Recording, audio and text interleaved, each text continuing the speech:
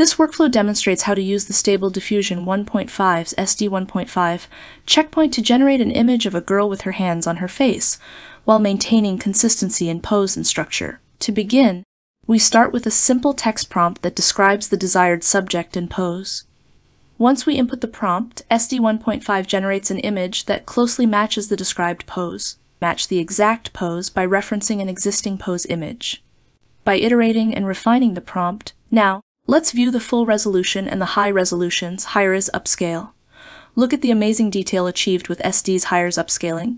This method is useful for generating variations of the same pose with different styles. The ultimate SD upscale is a good method to get details from the generated image. I am going to group it and name it higher-is upscale. Next, let's load another pose, a superhero girl.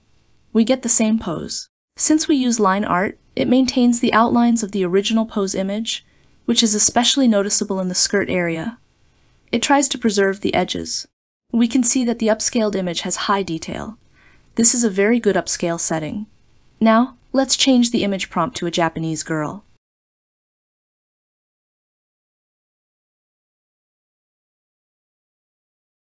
We get the same pose, but the skirt is not properly generated. Even if we specify a skirt in the prompt, it does not appear because the original image does not have one. Let's try a different control net model. Even when using depth control net, the clothing pattern around her waist does not resemble a proper skirt. It does not look like a shirt either. Discussing issues in a workflow is important because, in the real world, things are not always perfect. At some point, we all encounter issues. By identifying and discussing them, we can find fixes or solutions that improve our knowledge, enhance the workflow, and further educate ourselves on AI. Now, let's try generating an image of a Japanese schoolgirl with a similar pose. Prompt: a Japanese schoolgirl in a white shirt and gray skirt with long hair in New York City.